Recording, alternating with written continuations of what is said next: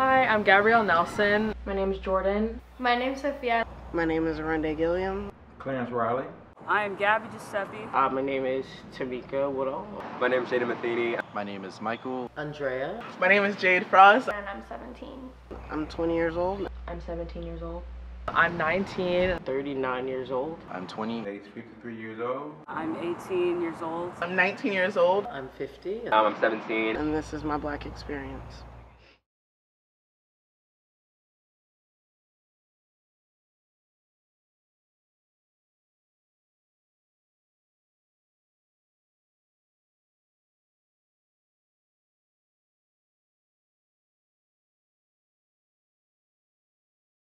My first memory being treated differently came in middle school. Elementary school. Probably elementary school. 9, 10. Probably in middle school. In elementary school. Just kids picking on you. There was often questions about my hair, as if it was something to be managed instead of celebrated. I was kind of bullied a lot because I had like larger lips than everybody did. I can remember having a teacher that was very mean to me. I just got to realize that she had a problem with all of the Black students. Been called like monkey, things like that. When I was younger, I wanted to go to the library with one of my white friends, and they distinctly told me that I don't go to the library with brown people. And I returned to my mom and told her I want to wash my brown off. Less than?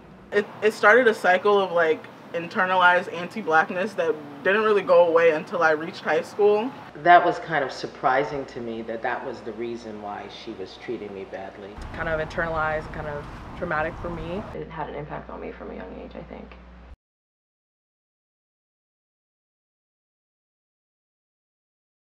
Yes, numerous times. Oh God, yes. No, I don't think so. Because I don't look Black. Countless of occasions. I've had a cop say it to me. I've had people in stores say it to me. Someone said a racial slur to me and also to someone else. Our neighbor, they had a plum tree. Mischievous guys would go and get the plums, but they had a parrot, and the parrot was trying to say, nigger stealing, nigger stealing. It was someone that I used to associate myself with, which is why it was disappointing. Well, I'm a lawyer. I'm a criminal lawyer, so I've been cursed at by police in trial work and in trial preparation. I've been called a black bitch. I've been called a nigger bitch. I've been called a coot. I was coming from the beach, and a white lady called me a nigger when I was riding in the back seat because she was swerving in our lane. I was at a basketball court, and a car drove by. And there were about like 4 or 5 white guys in it, and they all called me the harder N-word repeatedly, and they slowed down just so they could. I addressed them on the point and the reason how that hurt my feelings, how that was inappropriate. I immediately started sobbing. I'd never really experienced anything so aggressive like that. And I might have called her a few things to return the favor. It ruins everything. Insulted? Very offended because I'm being called the N-word. It was scary. I was scared to walk home. I was infuriated. I wanted to slash her tires. Like they don't understand what the word really means. I used to not care, but after talking with my mom about it, I don't even use the word anymore. It's not right because there's meaning behind it, intending to hurt others sometimes. Obviously, I don't like it. I don't even use it at all. It makes you feel uncomfortable. It's not angering, it's just disappointing. It makes me super, super uncomfortable.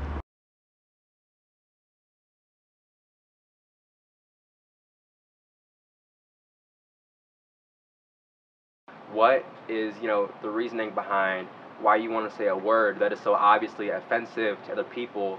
If you use it and you're comfortable around me, then you might feel comfortable around someone else using the word, and the effect might not be the same.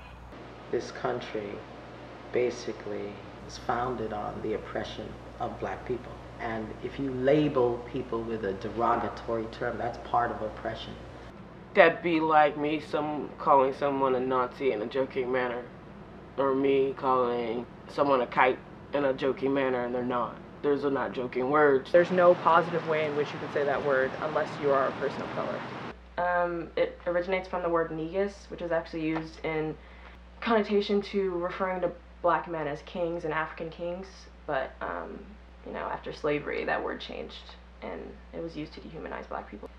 I can't tell someone what not to say. It's freedom of speech, but it's also hate speech, I think.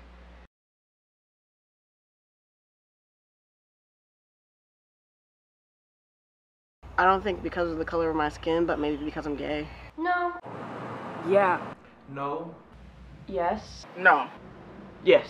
Just walking around, going to stores, shopping, school, and I'm just viewed as like dangerous, uneducated. I would say in America, every black person is first thought of as black.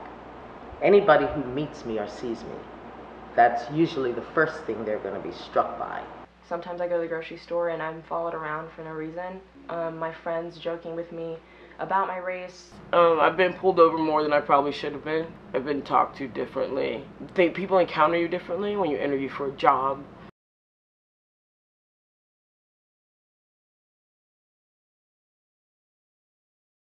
Kind of like the angry black girl stereotype. Being an angry black woman, always being mad. That I'm aggressive. The assumption that black women are always angry, black women always want to fight. People thinking that I may be an overly aggressive person, that I can't afford things.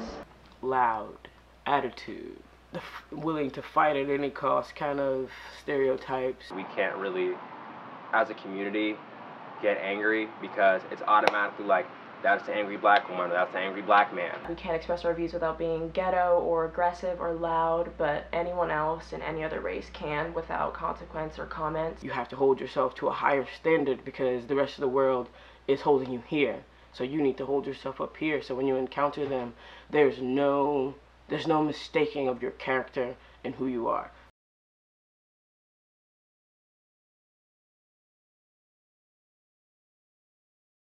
This is a battle we've been fighting since I can remember. It's seeing other people like just now become aware of it. It's kind of like, well, where were you guys? Honestly, it sucks to say this, but I've gotten really used to it. Like, it's not a shock to me at all when I see a video of a cop shooting an unarmed black man or an unarmed black woman. This is something that our ancestors have been discussing and protesting about for generations. And I think it's sad that it has to be negative situations that spark such huge revolutions. Just because the media is picking up what's really going on now doesn't mean that it hasn't been happening before. I feel like my family's been fighting this battle within our family or within the black community every day of our lives. There's never been a day that I don't think about when I'm going to be approached about the police, how I'm going to act, how to stay calm, how to make sure he's comfortable. There's not a day or a moment when I'm not in the car that's not a thought.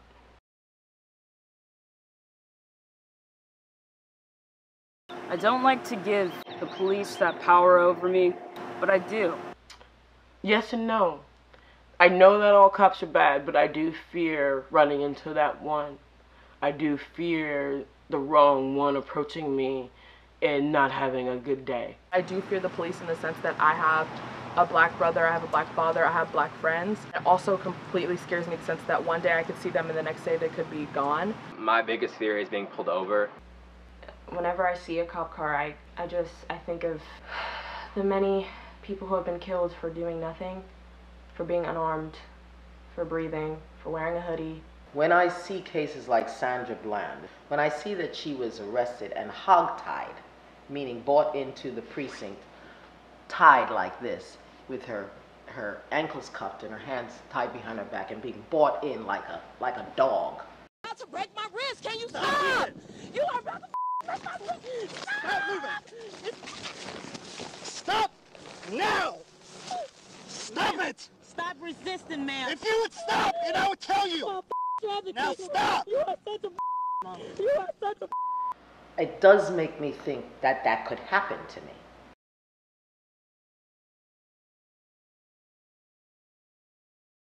I remember going somewhere and I had a tie on and the cop stopped me and I asked him like, why'd you stop me? I wasn't speeding, and he told me that there's been a rash of burglaries in the area.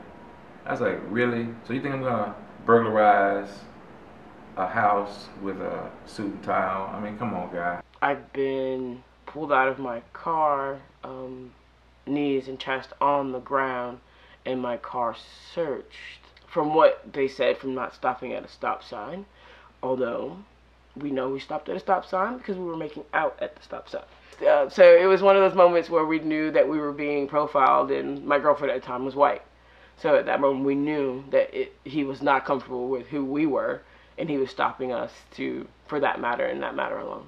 I've been pulled over multiple times, and I asked the reason why, and they just tell me that I fit the description of someone that's committed a crime. And I said, okay, what's the description? They said black male in a red car. I was like, well, this is a burgundy car, and it's like, what other features does the male have? They're like, just black. I was like, so what are you doing this for?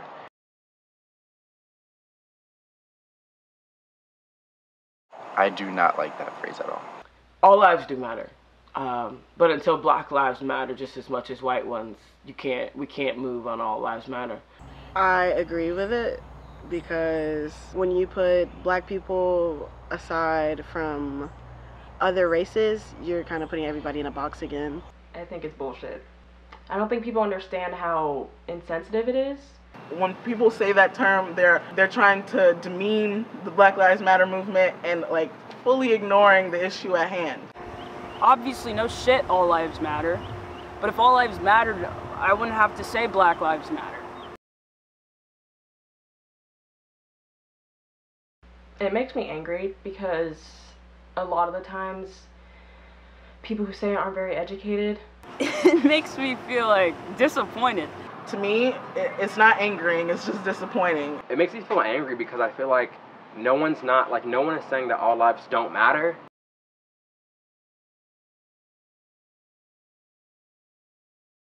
Socially, yes. In the government, no. Yeah, definitely. I feel like it has already. If the right people stand behind it, yes. We've seen in this country, change can happen. It might take time, it might hurt, it might not be easy, and it might not be pretty, but change can happen. I'm reluctant to get too hopeful about change because certain things like the officers who killed Breonna Taylor still have not been arrested. I think a lot of the civil rights movements that we're inspired by, they took months, weeks, years, and I think we have to look at that and really fight for as long as we can, because it's not going to happen overnight, it's not going to happen a week, it's not going to happen in a month. I think it's going to take a long time to reverse the damage that's been done in this country.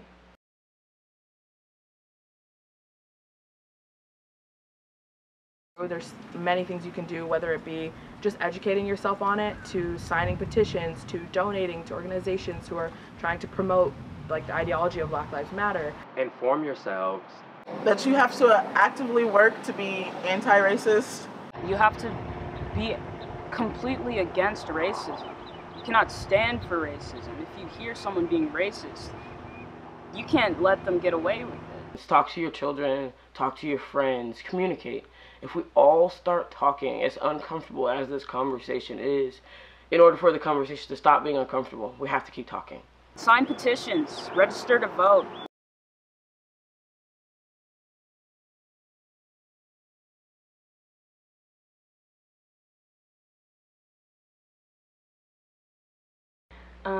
This documentary by Ava DuVernay called 13th. There's a book that I live by, it's called Policing the Black Man. There's a few movies you can watch. 13th, Selma. One of the books is White Fragility by DiAngelo. Another book is Between the World and Me by Ta-Nehisi Coates. Another book is How to Be an Anti-Racist by Ibram x Kendi. Watch When They See Us. Read The New Jim Crow. Listen to Pimp a Butterfly by Kendrick Lamar. Specifically, listen to The Blacker the Berry. Listen to High Power by Kendrick Lamar. The Invisible Man by Ellison. I have some websites. I have the colorofchange.org is a good one. Sojo.net. Number 8canwait.org. And also joincampaign0.org are really good ones.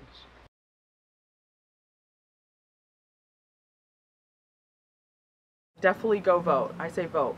Especially in local elections too. It's not only on the presidential level that you can make change.